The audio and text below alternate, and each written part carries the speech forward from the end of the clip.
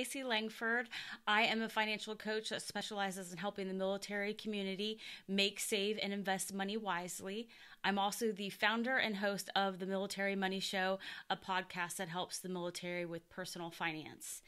So, I'm here today to share a time when my savings saved me. And when I say saved me, I mean like saved my butt. So I one time made the mistake of paying our mortgage twice in 1 month. Now, that was a very large chunk of our budget that I went ahead and got removed from our account twice, back to back. And luckily, I was staying on top of our finances, so I saw the mistake shortly after it was made, but it was done. I couldn't just go and call them and be like, I'm gonna need that money back. My bad. Like that, it didn't work. So we definitely had to dip into our savings that month to make sure we covered the other costs that we had during that month. And if we didn't have a savings account, that would have been a very, very rough month for us. And I'd like to say that that is the only time that I've actually overpaid something, but I also did the same thing one time with our car payment. I doubled up on the payments, and what it was is that it was like a transition period where I thought the automatic payment hadn't been set up yet, because I am all about making my savings and my payments automatic to make sure everything goes along smoothly. Well, being overzealous and making sure that things were paid, I've overpaid sometimes. So in both of those cases, having the savings account really made it so we were still able to buy groceries. Our other payments were made, our utilities, we still had gas in the tank, food on the table. So that was really important.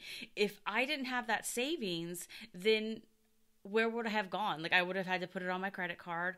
I may have had to go to one of the aid societies to ask for a loan to cover our other bills until next pay period. And that was a whole month. That's a long time to be financially stressed out. And nobody wants that. So having the savings account is really important, and it's peace of mind, but it's also self-insurance, and it goes both ways. It's self-insurance for when you make like overpayments, which is just crazy, or a self-insurance for when things come up, because it's not if something's going to come up, it's when and how much it's going to cost you. So it's really important to have that buffer, to have your own safety net, your own insurance policy, which is your savings account. So that is the time that my savings saved me, was when I made an overpayment on our mortgage, and when I've done it on our car too. So I really encourage you to go to militarysaves.org and take the savings pledge. It's really important to make the commitment to saving money, not just today, not just tomorrow, to save money all the time. You are saving money for yourself and for your future self, for your 84-year-old self. And if you're not putting the money away right now, you're not able to, again, have that self-insurance, but also not have the quality of life that you want in the future. So militarysaves.org, make sure you go there, take the pledge, and follow them on social media.